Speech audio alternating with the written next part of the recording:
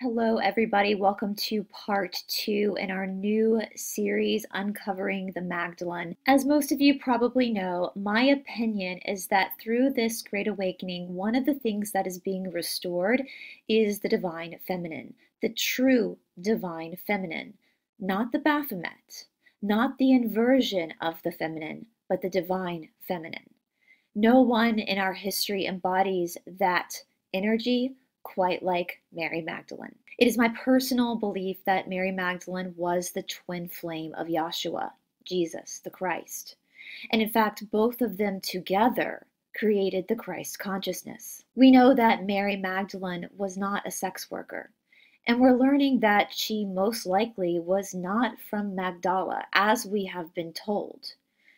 We were taught that her name, Magdalene, was from her hometown. But again, it appears that Mary was probably of Greek descent, at least through her father, and most likely grew up in Egypt. So if that's the case, what does the Magdalene actually mean?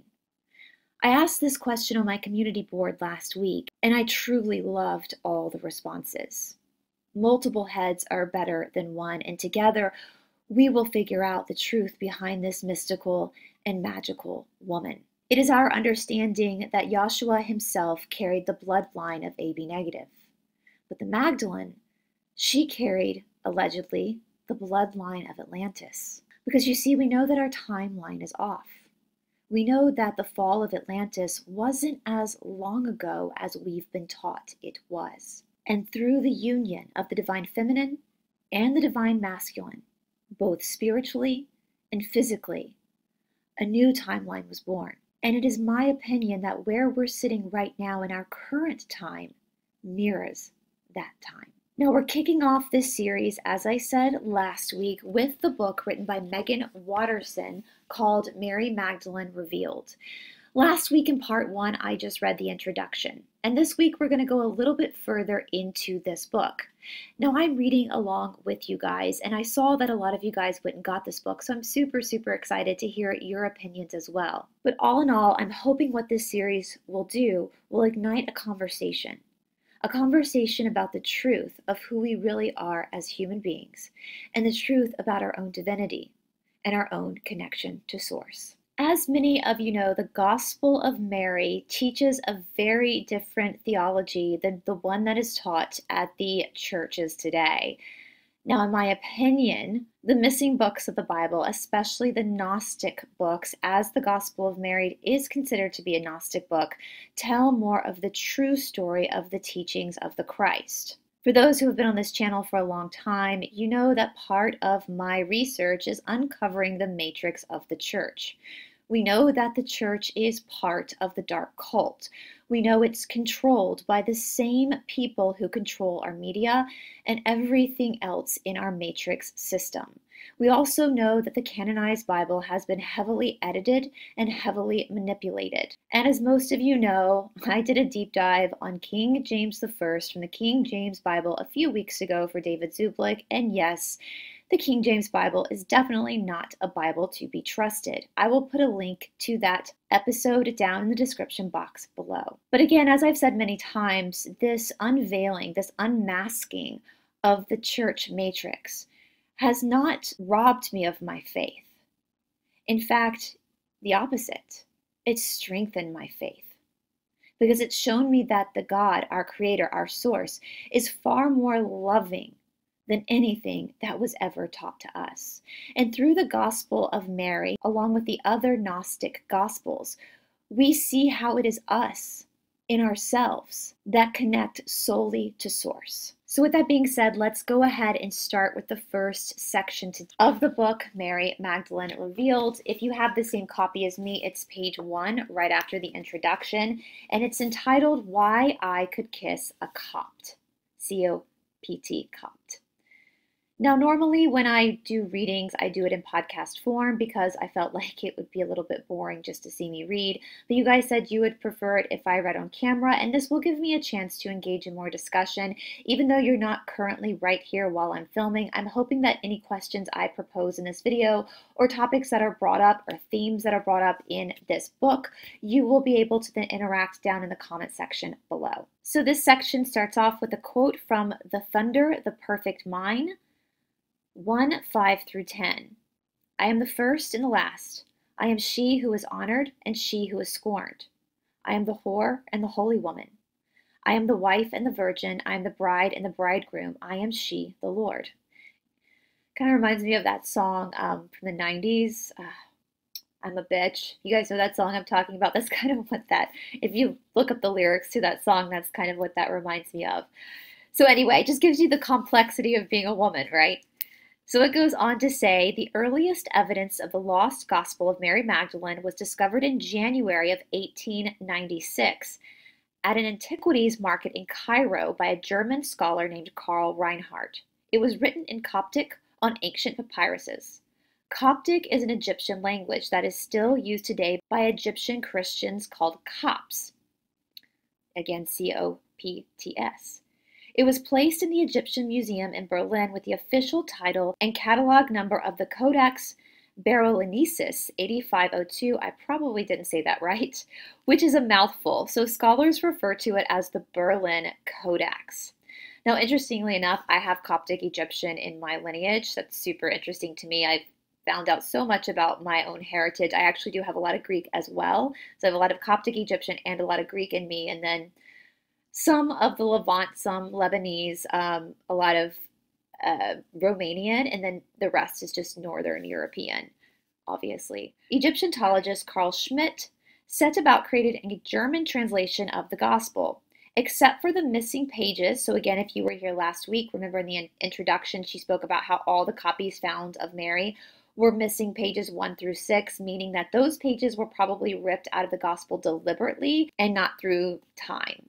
So there must have been something very, very potent on those pages. So except for the missing pages, the text was in good condition. And since Coptic script was used almost exclusively by Copts, Schmidt concluded that their communities in Egypt were the ones to translate, preserve, and perhaps even save the Gospel of Mary from complete erasure. So again, the Gospel of Mary was found in Egypt because it was buried in Egypt with a lot of the other Gospels when an edict was put out after the Council of Nicaea, which I have spoken about a lot with Constantine. Basically, it was put out telling everybody if they had these books, then it was bad news for them, you know, like execution style bad news. And so a lot of these Gospels were buried in hopes that people would find them years later. The publication of Schmidt's translation of the Gospel of Mary was ready to go to the printing press in 1912, but just as the printer was nearing completion, a water pipe burst and destroyed the entire first edition.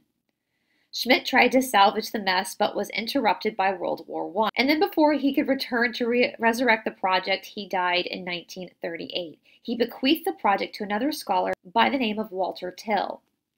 In the meantime, in 1917, a small 3rd century Greek fragment of the Gospel of Mary was found. It was known as Papyrus Rylands 463 and was also discovered in Egypt. This version added clear confirmation to passages of the Berlin Codex and also additional evidence about the Gospel's early date. Walter Till incorporated the new information into his translation of the Gospel of Mary. It was ready to go to print in 1943, but by this time, World War II made the publication of Mary's Gospel again impossible, and then Till gave up his attempts altogether. It's so interesting to me, especially if you guys have been on this journey for a really long time with the Great Awakening, not just with the missing books of the Bible, but with everything we know about the world and what we've been living through, especially these last 100 years. And we know that both the world wars were not just started haphazardly, that there was a plan put in place there. And it's interesting how we've kind of taken this leap to the end of this timeline, and we know that time in spirit world is different than our humanly time, but that all these things started to happen not just for the nefarious purposes of them happening globally, but they also stopped the information in this gospel coming out to the people. Again, you guys know that a lot of these gospels that are missing, they are in their full context under the Vatican, in the Vatican library. We know that biblically there should be 777 books in the Bible, and we only got about 66. And we only have about 45 of the missing books because, again, they were found in excavations and digs, and Gospel of Mary was one of them. So it's interesting that when they started to kind of be rediscovered, all these world events started happening that, yes, has pushed us to where we are now with this battle between good and evil, but was also stopping this publication from being released. All right, they go on to say, when the war was over, there had been a discovery in a village called Nag Hammadi in Egypt of a large amount of early Christian scripts, the Nag Hammadi Library. I've spoken about that a lot. For example, the Gospel of Thomas, the Gospel of Philip, and this powerful and poetic piece of scripture called the Thunder Perfect Mind, among many others. No copies of the Gospel of Mary were found among the preserved texts at Nag Hammadi. However, the two texts that were found within the Berlin Codex, rolled up with the Gospel of Mary, appeared among the mass findings of manuscripts, the Apocryphon of John and the Sophia of Jesus Christ. We've read the Apocryphon of John, and I'm so glad she's bringing this up because where I'm planning to go with this series on the Magdalene is actually into the Sophia, which brings us into the priesthood of Isis. And as I said in the last video, I know a lot of fundamentalist people who have been heavily brainwashed and mind controlled by the church are going to have huge issues with this because Isis has also been inverted. We do know that Mary Magdalene, as well as the mother Mary, the mother of Yahshua, as well as Mary Magdalene's mother, were all a part of the priestesshood of Isis. They were all very, very magical, very, very powerful women who worked for the light. All right, these texts discovered at Nag Hammadi were collectively referred to as the Gnostic Gospels because they focus on gnosis, which is a Greek term meaning self-knowledge, or more specifically, the knowledge that comes from direct experience. We've talked about this so much. Gnosis is the heart of the true Christian faith. It's at the heart of any spiritual study or faith, is the idea of inner knowing. And the opposite of gnosis, again, is ideo, or outer knowing. So your universities, your studies, the book studies, that's all ideo. Even reading this book and talking about it is a form of ideo. But gnosis is inner knowing. No one can teach you gnosis. Gnosis is just, as the Yoga Sutras say, it comes at prativa, it comes at a flash of illumination. All right. The label Gnostic, though, created a misperception around these early Christian texts, and Mary's gospel got thrown into the confusion. So let's be clear, there is no such thing as Gnosticism. There wasn't a cult of organized Gnostics these ancient texts define, and we've talked about that again. It's just a philosophy of study. These texts, including the Gospel of Mary, are evidence of the various forms of Christianities that existed before the 5th century, when the current form of the Bible was created, basically, which we know Constantine totally did that on purpose and changed things and threw things out. I've done a whole deep dive into Constantine, so please check that video out if you haven't already. I know I just made Christianity plural there, but this is what these ancient texts prove. There were many threads of Christianity in the wake of Christ, and one of those threads, let's call it a red one, believed women were as worthy as men to teach and lead the church. But this wasn't obviously the thread that won out. Basically, yes. And we know that because we know in some of the other missing gospels, like the Gospel of the Holy 12, Jesus anointed women to teach as well. He was very revolutionary when it came to understanding that women were just as important as men. And we see a lot in the fundamentalist sects, especially in here where I live in the Southeast, these huge fundamentalist Baptist sects that really degrade women, basically teach women that they are not human beings, that they are basically just a walking meat suit that should be subservient to their husband, that everything they have comes through their husband, including their relationship with God. Again, I'm referring to organizations like the IBLP, which most famously were the Duggars from 19 Kids and Counting with Josh Duggar were part of the IBLP. We're reading Michael and Debbie Pearl's book on the Dark Outpost. They're very much a part of that fundamentalist idea where women are not important, basically. So that's what she's saying here. And I think that's what's so enlightening about the missing books of the Bible, especially the Gospel of Mary, is that everything we've been taught about women from the church was not what Yahshua taught, and that Mary herself was a part of this Christ consciousness. Again, this is the rise of the divine feminine. The divine feminine should have an equal place with the divine masculine. It shouldn't be that women are better than men or men are better than women. It's just this energy needs to be equal. Here's a curious sympathy or synchronicity. Supposedly, these texts found at Nag Hammadi were smuggled from out of Egypt and sequestered for a while in the manuscript collection of the Swiss psychiatrist Carl Jung. This is fascinating to me, at least, because Jung believed that the church would die without the mother, and that the feminine had been submerged into our collective unconscious. He also wrote the Red Book, which is essentially his efforts to connect directly to his soul. We do know that the divine feminine correlates to the intuitive arts as well. And even though the divine feminine, in the way I'm speaking about it, is the role of women, we know that both women and men carry both the divine feminine and the divine masculine in them. So a man who gets in touch with his intuition, his intuitive arts, is in touch with his own divine feminine. The commonality between all these early Christian sacred texts found buried in Egypt is that they spoke of this hidden, more human and feminine side of Christ, of Mary Magdalene's importance, and of salvation as an inward act of personal transformation. The Nag Hammadi findings were at least released to a panel of international scholars to begin to assess their import and contribution to understanding the beliefs of some of the earliest Christians. So although Mary's Gospel was found in 1896, the first print edition of her Gospel wasn't published until 1955. Mary's Gospel is the only Gospel written in the name of a woman that we know of. Okay, I'm gonna add that in there because there are more Gospels under the Vatican that we haven't seen. So there might be more written in the name of women, but this is the only one that we know of now. A third and potentially final version of the Gospel of Mary has been found also in Greek. This is a very significant discovery, as author, scholar, and Harvard divinity professor Dr. Karen King explains in her translation of Mary's Gospel.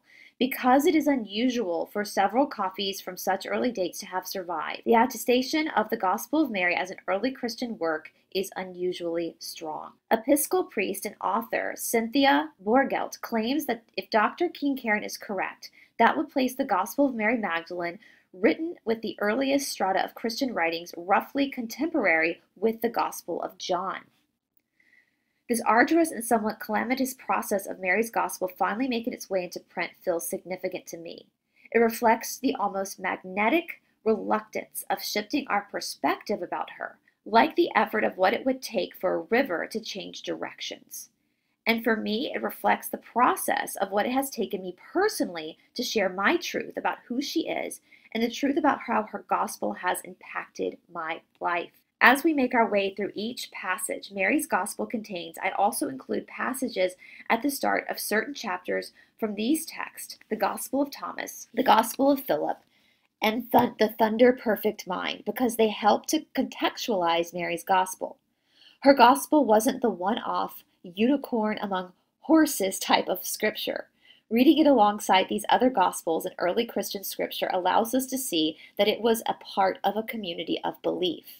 And I have read through the Gospel of Thomas and the Gospel of Philip on this channel. Again, those were some of the original Gospels we read through, so I will place those links again down in the description box below. However, I take that back. I think I'm actually just going to put the Dark Outpost playlist below because that is where all the missing books of the Bible that we have personally read through, including the Apocryphon of John, are in that playlist. And so you can go through at your leisure and read or listen to or read along with whichever one you want to dig into as well. I have been trained as a theologian, which just means a person who engages in the study of God, or in my case, a person who engages in the study of all that has been left out of our ideas of God.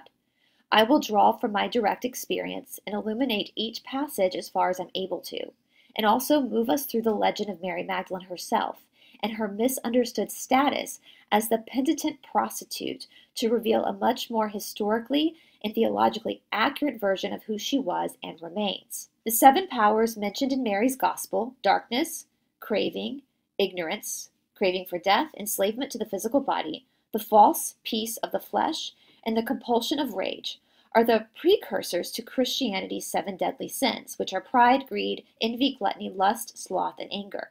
And I believe they are the 7 demons that Luke 8:2 claims were expelled from Mary. With him went the 12, as well as some women who had been healed of wicked spirits and of infirmities. They were Mary, known as Mary of Magdala, from whom 7 demons have been expelled. Now, again, I disagree with this. We know that the book of Luke was changed by Constantine, and we know that Mary was not from Magdala, and we also know that she probably did not receive an exorcism from Jesus. What we now know from historical research as well as missing texts is that what was about to happen to Mary was RAPE, from physical men as well as demonic attacks. And I think a lot of us who have been on the receiving end of black magic and of spiritual attacks understand this a lot better than what was taught to us through the manipulated and edited book of Luke. The emphasis of that passage is traditionally on the fact that Mary had been healed of those 7 demons, but I like to focus on the fact that Mary was first to be listed among the women who had been healed and that walked with Christ. These are the same 7 powers or demons that Pope Gregory in the 6th century proclaimed during his homily 33 proved her sinfulness. For me, rather than proving how far she fell, I see the 7 demons as proof of how much she overcame. And again, as I just said, I have a completely different opinion on this because I am coming from a different awakening than when this book was written. And we understand that the canonized book, Bible itself, cannot be trusted as far as what the information is given because of people like Constantine the Great and King James the First, amongst other people. And we talk about healing. It's interesting. Now when I think of like total healing, I also think of the quantum healing too that's coming with the physical body, not with the soul, but with the physical body. So when she talks about healing here, my mind kind of also goes to a different place now. It feels important, potent maybe, to make a small yet conscious effort toward reparation, to repair our idea of Mary Magdalene. I'm going to move through the 7 powers she teaches about in her gospel and give my version of an homily or a sermon. And by sermon, I don't mean a formal or official one. They're more like love letters. And even though these 7 powers will progress from the 1st to the 7th in a linear way in this book, they are meant to be understood as powers that circle back into our lives again and again, for some of us several times a day. And each sermon-like love letter, in a way, will be a chance for me to practice a Christianity that never excluded Mary's gospel, and that understood these 7 powers not as demonic or sinful, but simply as human. So again, we call that these kleshas, as we call them in yoga, they're kleshas, they're obstacles. They loop back around again. We call that a samskara in yoga. It's like if you remember the old records and you would put the needle on to play the records and it would skip, or if you had a CD player back in the day, it would skip. That's like a samskara, and it needs to be cleaned or healed. And so that's what Mary is pointing out. But again, as it's taught in yoga, these kleshas, these are part of being human. These obstacles are not necessarily, again, demons, as she's saying. They're more like demonstrators. They're ways for you to find out who you truly are if you choose to actually do the work to go through them. For the passages of Mary's Gospel, I have referred to Dr. Karen King's translation from her seminal book, The Gospel of Mary Magdalene, Jesus and the First Woman Apostle. For the list of the 7 powers translated from Greek in Mary's Gospel, I've preferred the translation of the book, The Meaning of Mary Magdalene. The Gospel of Thomas, I have used Elaine Pagel's translation from Beyond Belief, The Secret of the Gospel of Thomas. I have used a lot of Elaine Pagel's work myself in my own research. Some of you might remember I've spoken about her a lot. I really like Elaine Pagel's lectures and her research. As someone who's like in the matrix as far as the university system, Elaine Pagel has a really good head on her shoulders, and she's very, very grounded from what I see of her work into the reality versus what's just taught in the narrative. And I have used Orthodox theologian Jean-Yves Lepoux translations of the Gospel of Philip from his book, Jesus, Mary Magdalene, and the Gnosis of the Sacred Union. Any passages from the New Testament that I quote or refer to are from Dr. Howell's A New Testament, a Bible for the 21st century, combining traditional and newly discovered text. I came across the quote that opens this chapter from the Thunder Perfect Mind in my early 20s before I found Mary's Gospel, but in many ways it led me to it. I read, I am a whore and I am a holy one, and my whole body applauded. I have to brace myself against the bookshelf from the shock and extreme relief I felt in the corner of the bookstore where I couldn't stop inhaling it. I had no idea what God was or wasn't. I had no clue that I would soon be devoting my life to a feminist theology, but everything in me knew this is what I had been missing. I laugh at that because I have read a lot and I grew up a lot in what they call purity culture, especially in the evangelical churches. And this is what they teach a lot in the fundamentalist churches, where women are basically defined by their sexuality, and you are taught to fear sex until you are married. And it is like if you are to do anything before marriage, then you are just not pure anymore. And so I'm laughing at her saying this quote, I am a whore and a holy woman, because it takes away the evil of purity culture, because purity culture is downright disgusting and evil. This voice was raw and contradictory and powerful and paradoxical. It made so much sense to me. I wanted to scream sincerely for the first time in my life, hallelujah. I didn't understand why, but finding this voice made these crazy rivulets of joy, these electric currents of energy race through me. My eyes read and reread, I am she, the Lord. And now we're going into we can't half-ass death. So again, that I am she, I am the Lord, that goes back to my theory that Mary Magdalene was the second half of the Christ consciousness. And I'll go on to say, my friend Stephanie from Spiritual Perspectives of Our Great Awakening has brought up in the book of Revelation, it talks about I am the Alpha and the Omega. There are multiple places, even in the canonized Bible, where it's referring to two halves of the Christ consciousness, not just one, the masculine and the feminine. I am the Alpha and the Omega. So this brings us to the next section, we can't half-ass death. Every nature, every moduled form, every creature exists and with each other. And that is actually from the Book of Mary 2:2. I sat up in the middle of the night several years ago, scrolling through the internet like it had secrets to reveal to me. I clicked through an article about a seed bank that's buried deep in the mountains in Norway. Supposedly, there are over 800,000 varieties of seed, from plants to trees to fruits and vegetables. It is the world's reserve in case of mass destruction. Almost every country in the world has made a deposit, but only one has made a withdrawal, and that only recently, Syria. The war has so devastated the land that they needed to ask the world's reserve for some seeds to start again.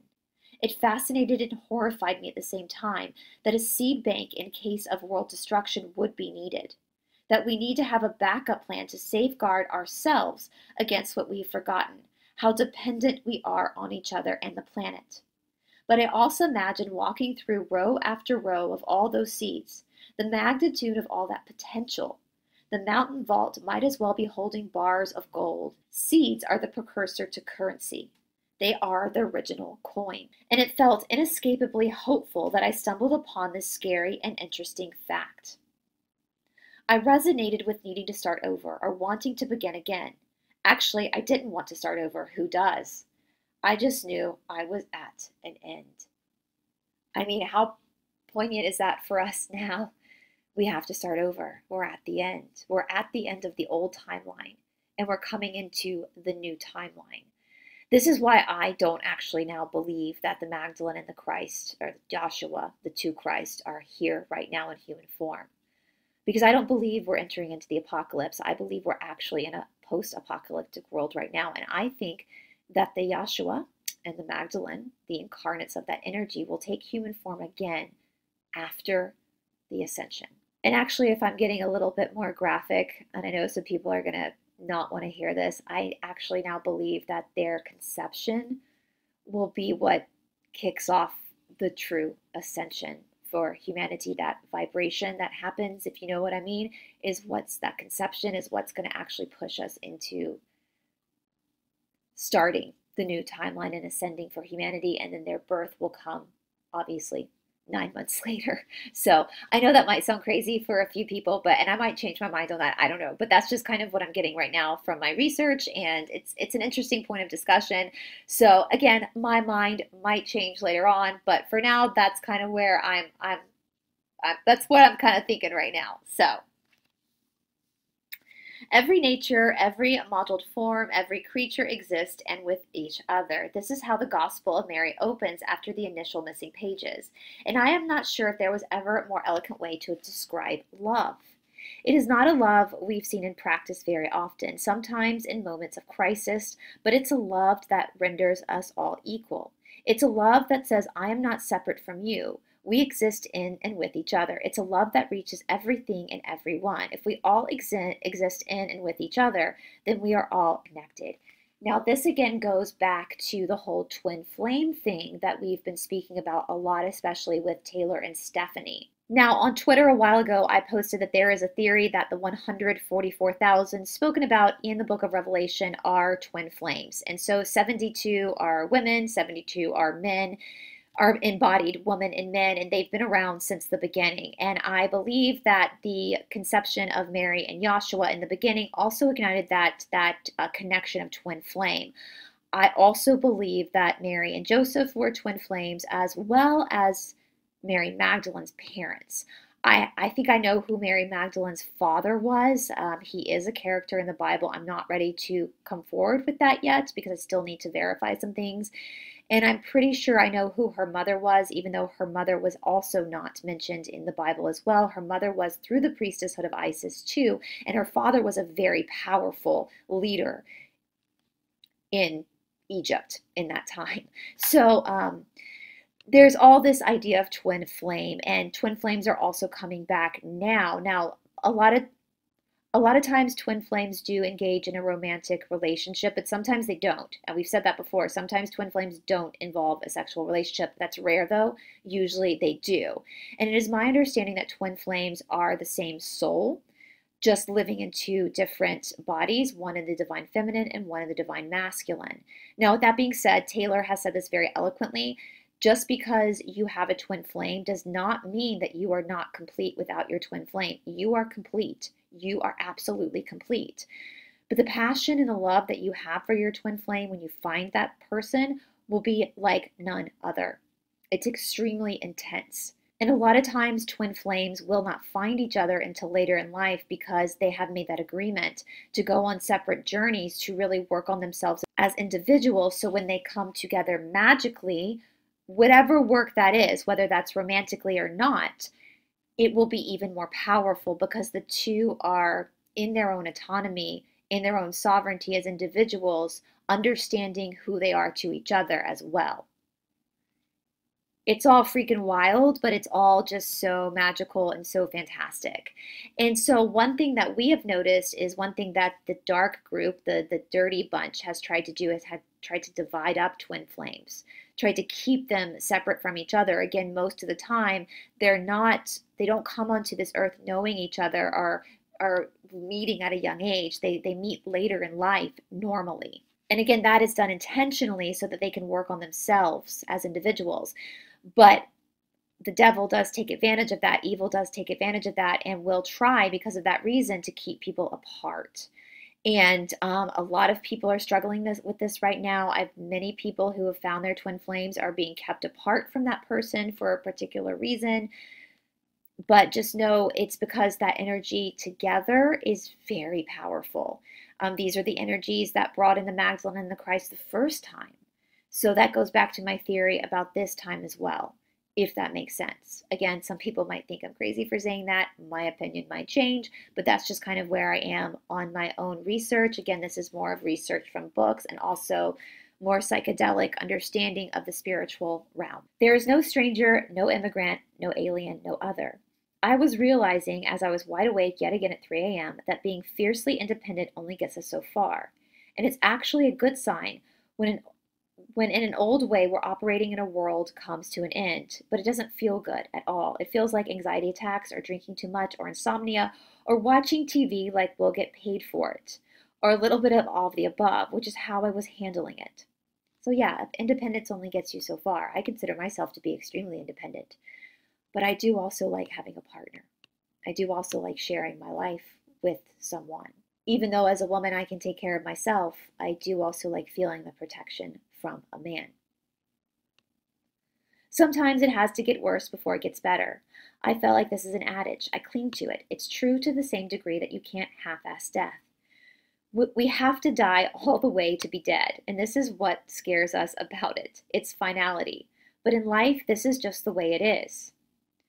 You have to die all the way before you can resurrect. As Cindy says, you have to descend before you can ascend.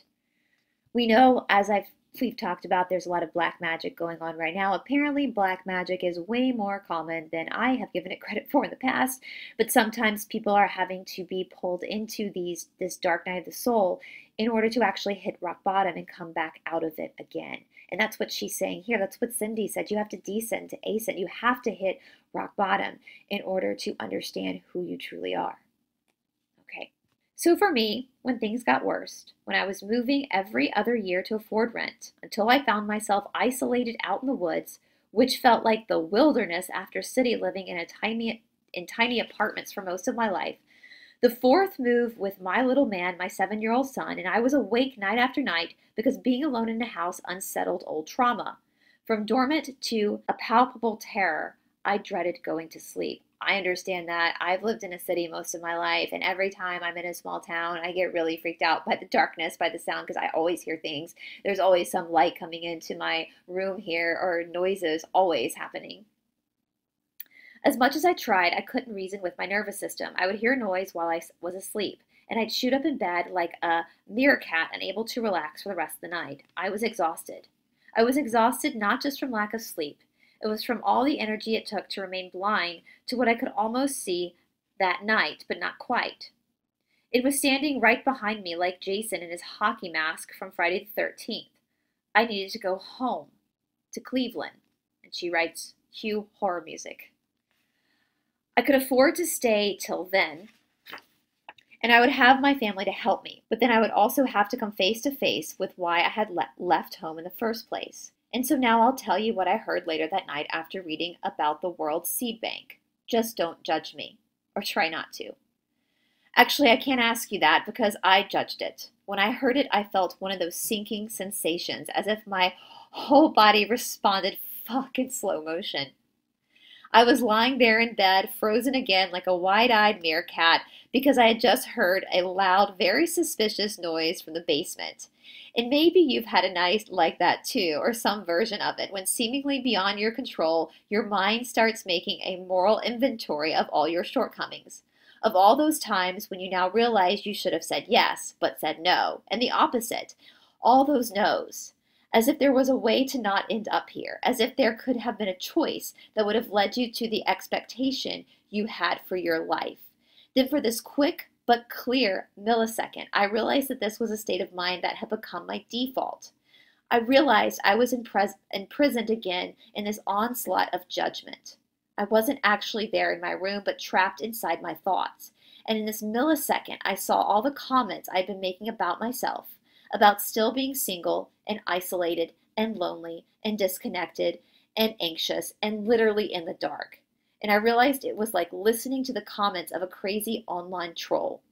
Every night I was getting in bed with poop emojis, slinging troll, tearing apart where I am right now and why I'm not where I thought I would be, and the troll was me. I said a prayer. And what I mean by prayer is I finally took a breath. I realized how trapped I was and how I'd become bound and overrun by what A Course in Miracles refers to as the tiny, mad ideas of the ego. And I got that it is exactly what a demon is.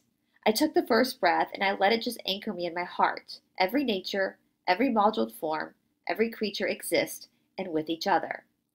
I felt my love for my son, and I let that love, which contains unflattering forgiveness, extend to me. As I found so often, my love for him teaches me how to love myself, how to let the love reach me within me where it has never been before. And then I took another breath, and I imagined with that second breath that it lit this stubby little candle in my heart. And then I asked, with a minuscule, almost imperculate amount of space and light carved out, what the hell do I do now?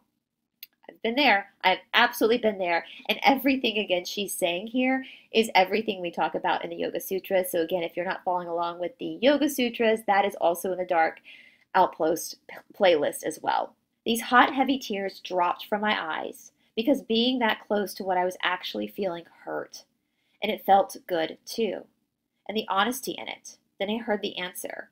But again, I don't want to freak you out when I say I heard the answer. It's not a voice from the intercom at Target or on an airplane. There's no comparison, actually. It's a sound that never reaches the ears, having it come from within them. It's a voice that comes from silence. And I know that seems contradictory, but maybe because you're reading this, you already know what I mean. I think we all know what she means. So the third breath I took with my whole body.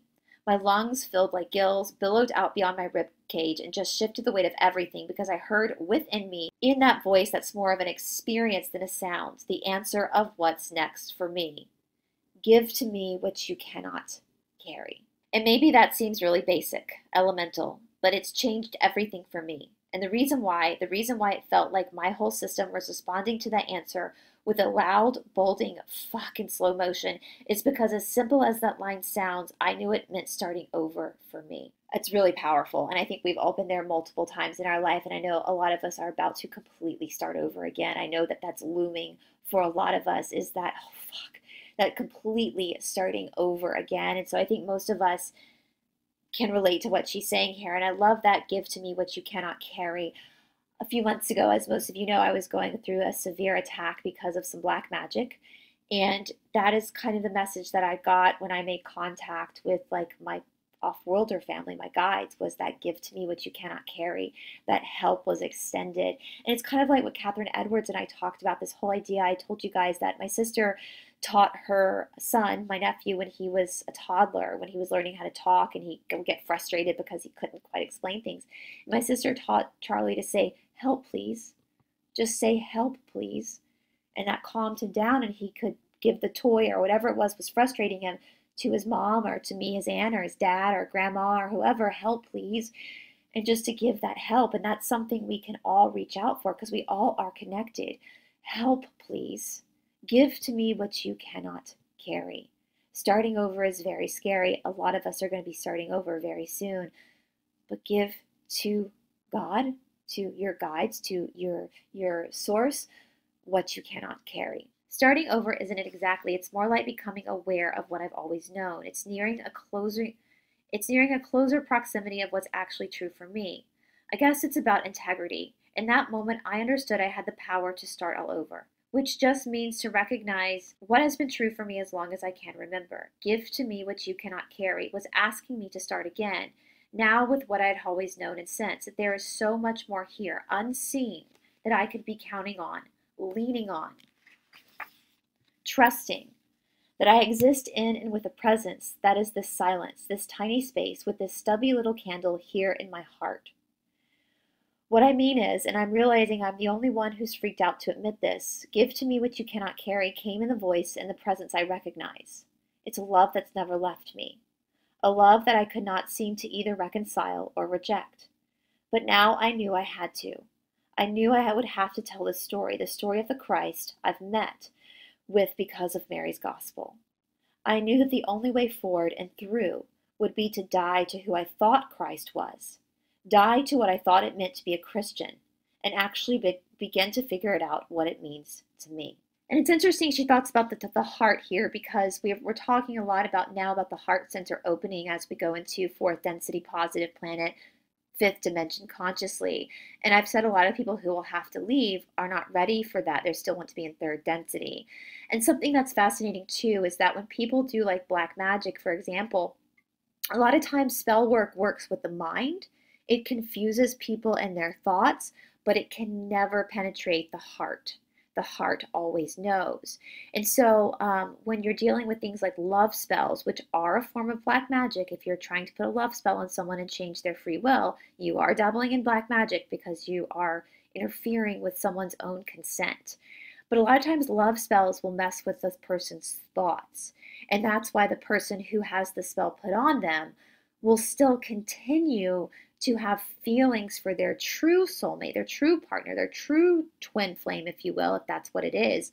But the head will be confusing them because of the spell. The head will cause them to do things that aren't of nature of them, to be abusive to that person, or to choose to be with the person that's not their connection because of the head, the thoughts in the head, but yet the heart is still going towards the truth. It's the same thing what she's saying here. The heart always knows. Even when you're dealing with your own gnosis, the heart always knows.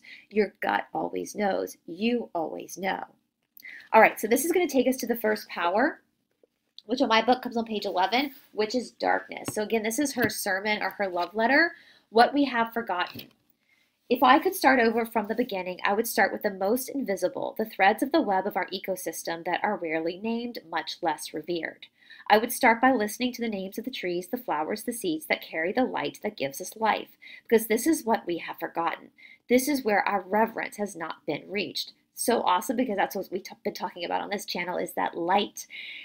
Genesis 1:3, God said, let there be light. He did not mean light for you to see outside of your body. He meant the divine spark within you. God said, let there be a divine spark. That is the one thing that the devil can't take away, is that divine spark. And she's seeing that this is where we need to go back to, is to that spark. And everything has that spark. The trees, the grass, your pets, your animals, all have that spark. I would start with frankincense and myrrh, with the boswellia and the commiphora trees that made them. I would start with the honeybee and the sweet essential nectar it feeds on. I would start first with what goes unnoticed, with what we haven't realized is the most sacred among us. I would start with the names of everyone we've excluded, of the street children, of the millions slowly starving to death in plain daylight. I would start with the outsiders, the outcast. I would start with every one of us who thinks we aren't worthy of love just as we are. I would say each of their names, each of our names, who have been made into objects, who have been violated, who have had to survive by leaving the body altogether. I would list the names of all the mothers who have known the unspeakable joy of gradually igniting life inside within her, of bringing life from the dark into the light. The mothers who have no idea where their heart is anymore, now that it's also outside of them. The mothers who remind us, no matter who we are, that our first country was a woman's body, and our first element was water. And our first reality was darkness, because the woman's body is a portal. And you think about the divine feminine of the mother that has to watch her children go through pain, and to watch that happen, and that life that comes out of them. Of Mary Magdalene's mother, who saw her daughter become the second half of the Christ, who saw her daughter give birth to the child of the Christ. Of the Virgin Mary, the Mother Mary, who gave birth to Yahshua. That's powerful. That's where it all comes back through, is through the uterus, really, the womb, the mother's womb. If I could write the beginning, it would be the light. It would be the womb, as she's saying now, in the dark, in a cave, in an egg. It would be the name of all that have left out of what's holy, the blood, the body. Nothing real or imagined has ever happened without it. If I could start again, I would install an altar within me. I would place the most sacred object inside of it, my own heart. If I could start again, I would know that the only cathedral I've ever needed to find, to enter or return to again and again, is the humble red hermitage, this mystical space that holds all the answers. I would begin again inside my heart, and I would live this way, speaking from it. If I could start over, I would begin with her. I would list all of their names first as an indoctrination, a forgotten lineage. This is Isis, Kuan Yin,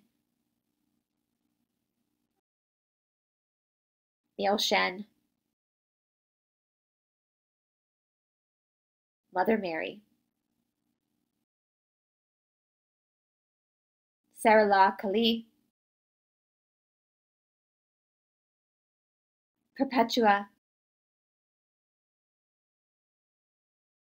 Joan of Arc. I would start with the other hidden half of the story, the voices that were burned in deserts and caves, the ones that were burned at the stake, the ones that were so threatening because hearing their voices would mean letting our love reach where it has never been before. To all of us, to our creation, to the least among us, to the trees and the flowers, to the honeybee that feeds them, to the frankincense and myrrh, to the bark and the dirt, to the land itself where the world was first spoken. If I could begin again, it would be with her love, because this is what has been forgotten. This is what we need to remember most. That she could hear him, meet him, from within her own heart. That she had so much to teach us, that her love for him taught her. I would start with her love because this was the bridge. This is the bridge. This is how we move the story of what it means to be human forward. We hear from her about what her love made possible. If I could start again, it would be in the darkness. And in the darkness, all we could see is the hand suddenly extending out towards us. The invitation would be terrifying.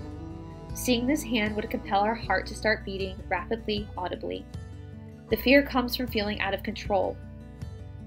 We want to leave and we want to stay in equal measure. We want to know what might happen next and for everything to remain exactly the same.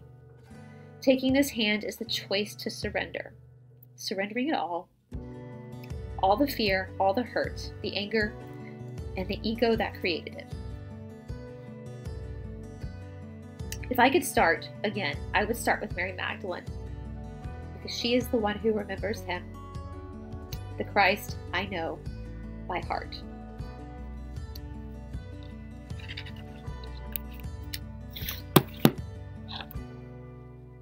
All right, guys, I did not expect to get that emotional, but what a powerful love letter she wrote there. And for me personally, that does resonate with a lot of what we've been learning with this Great Awakening. As I mentioned, the whole twin flame thing, the idea that we have that light inside of us, that we are all connected and we are all one. And so that is so powerful. And the fact that Mary was the twin of Yahshua. She was the one who loved him the most. That twin flame power, no one will ever love you like your twin flame will love you. No, like a mother with her child. It's that deep, deep, passionate connection. And through her love of Yahshua, she taught us. And I'm so happy she mentioned entities like Isis, because that was also part of Mary Magdalene's understanding, as well as Yahshua's understanding, because his own mother was a part of that priesthood as well. And again, that divine feminine, that intuitive arts, that also goes to that unconditional love that the mother has for her child. That love that meets no bounds. That love that we all need to feel again as we move into this new timeline. The love that was taken from us, polluted, inverted through this dark bunch. But Mary is back again, and she's here to teach us what we have forgotten. And I'm so excited you guys are doing this journey with me. Please leave me your thoughts down in the comment section below regarding the sections that we covered today. Obviously, next week we'll pick up with the next section. I hope that you guys are all reading through this slowly with me. If you're journaling about your feelings as you're reading this, if you want to share some of those thoughts with us, please leave them in the comment section below. Obviously, this is all very personal for a lot of people, so if you don't feel comfortable sharing, that's totally fine too. Absolutely fine. There's a lot that I keep personal myself, so that's totally fine.